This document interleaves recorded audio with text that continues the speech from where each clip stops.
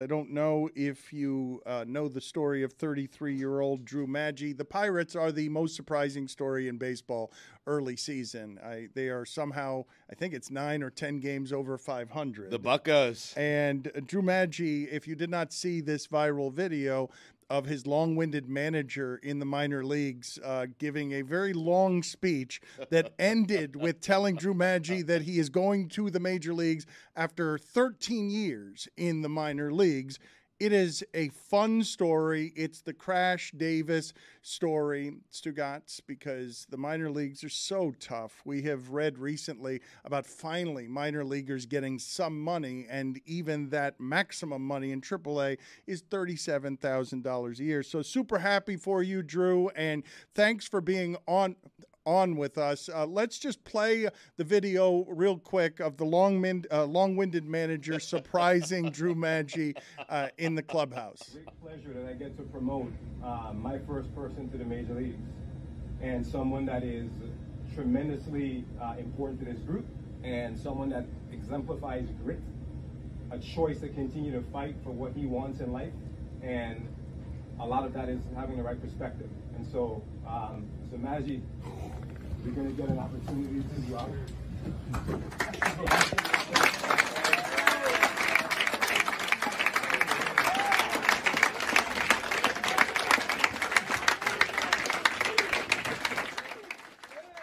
Drew, you look stunned there in the video. I got to be honest, not long-winded. I thought that was properly edited. done. No, it was edited. There was a minute and a half before that. Drew, did you know he was talking about you when in the build-up to we're going to send someone to the major leagues? I didn't. 13 years in the minor leagues, you hear a lot of those speeches. So never, completely unexpected there. How many years ago did you stop thinking it was about you with those speeches? Probably like 7, 8 years ago. I mean, I've seen 1,000 of those. So eventually, right there, I was thinking, all right, who we got, who's going, and then when I heard my name, it was, body numb, whole thing. Did you think it was going to happen for you, or had you really given up anything that resembled hope on it ever happening? Well, I've always had hope. That was, why I stayed in the game. It definitely, as the years went on, it came down less and less. Like, maybe I'm just a minor leaguer. Maybe it's just, this is kind of my path. This is what I'm meant to do. Kind of play out my minor league career, kind of mentor younger players. And then, I love baseball, so I probably would have stayed in the game. But, deep down was like, there's got to be something bigger, because I kept hanging on, something crazy would always happen to kind of, get me to play in the season. Because there was a lot of seasons where, we had prospects or, a lot of guys in the system that the team wanted to promote. So, I was stuck on the bench a bunch, and, something would happen to where I would get a chance to play, and I would play well enough to, kind of, keep me alive for the next season. So deep down, I had a feeling that, something big's got to come out of this. And, it's crazy. The last 24 hours, 48 hours has been, I didn't expect any of this. What has it been?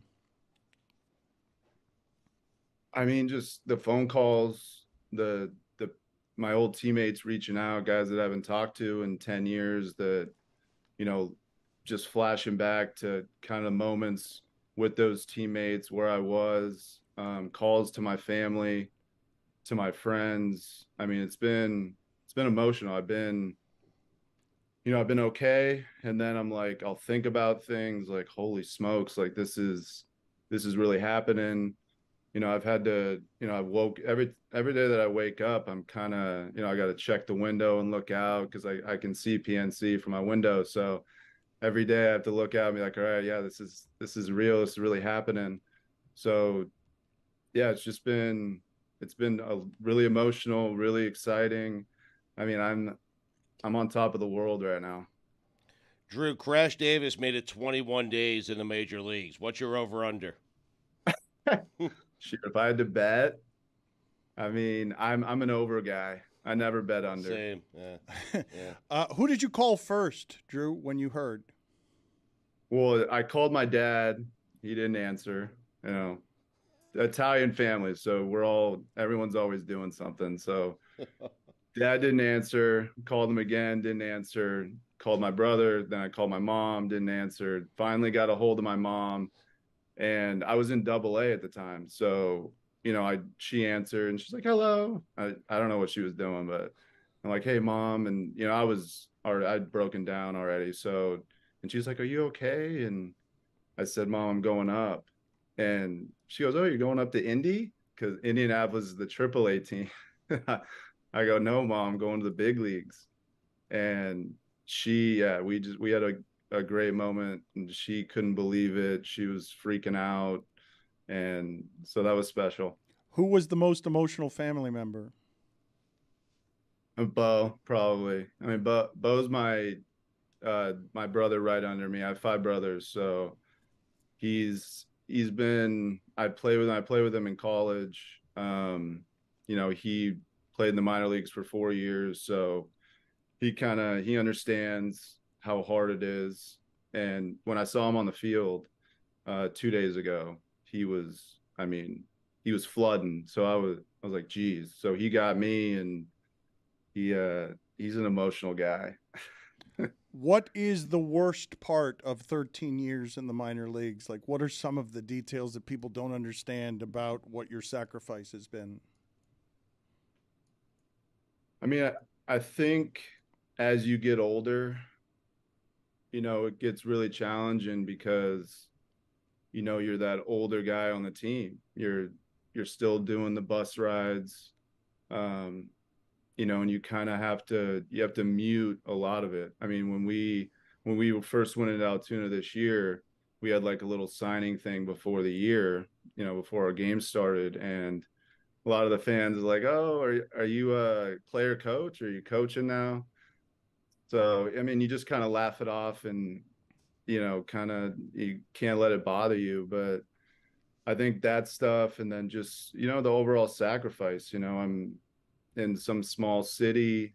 I mean, relationships are tough to hold on to. You're away from your family.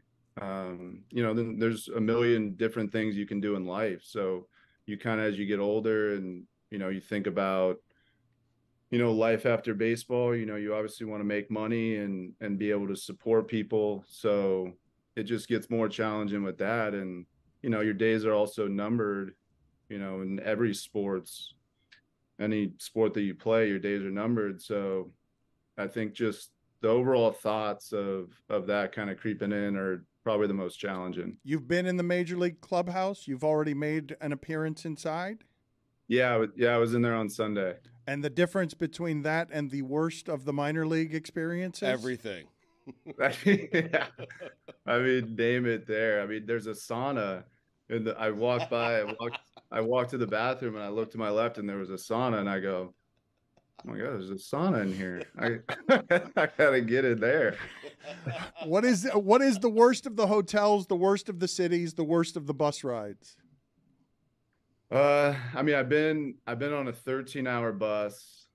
Had to play that day.